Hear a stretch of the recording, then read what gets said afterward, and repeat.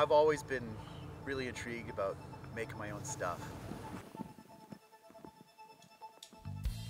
I drew inspiration from a lot of these different products. You know, Spring Break guys in Tahoe, that was really a cool project.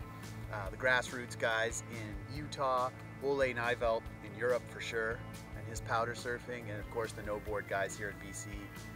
And I just really wanted to take all these aspects, mix them together, and make powder surfing or snow surfing the way I envisioned it.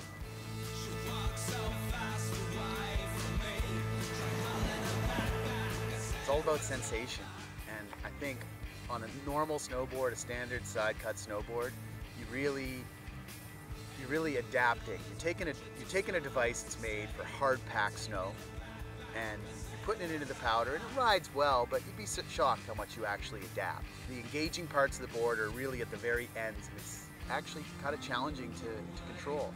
Reverse side cut, you're engaging the deepest penetrating part of the snowboards right between your feet. So you have so much more control over it, and you have so much more opportunity to manipulate the radius within a turn, so you never get that feeling like you're stuck on the rail.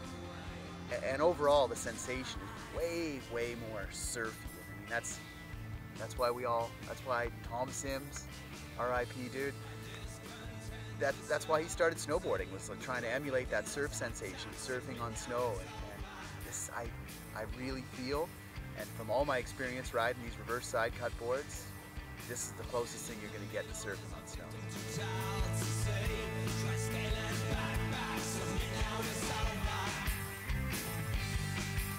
First of all, they're really easy to ride. I've put a ton of different people on them. After 6 or 7 turns even, they kind of flick their switch and said, oh wow, I have to surf. You know, I don't even think about moving like a snowboarder anymore. I'm working on a lot of different things, you know, one project at a time. The first was to really perfect this board. I spent a lot of time on the flex pattern and making it operate more like a surfboard. I have a really stiff, what I call a static nose. The stiffest part of this whole board is right in front of your front foot. So you can attack the nose. You can just go for it at the beginning of the turn and move forward like you've never done before on a snowboard. And again, that's that, taking it more to the surf sensation. Other things that are different, it's definitely directional. You know, I love Travis's board, and I think for a lot of people, the Twin's the way to go, but for me, this reverse side cut thing just screamed directional.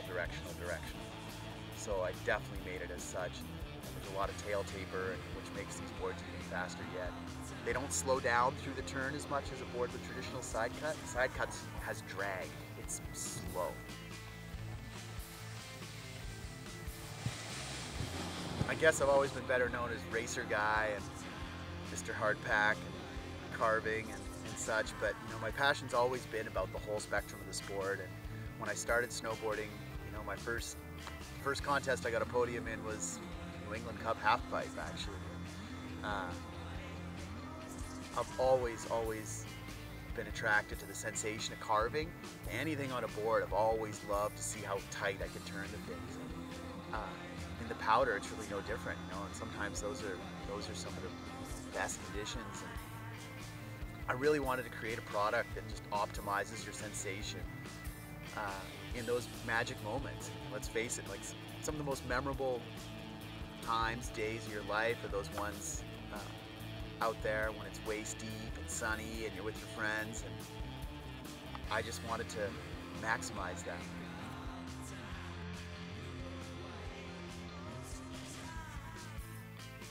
I had some specific goals in mind when I started this. One, I wanted to make boards in Canada.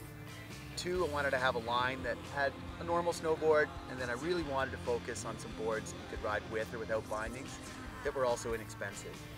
So as soon as you go to the whole powder surfer no board scene, you don't really need steel edges, you don't need a super fancy construction.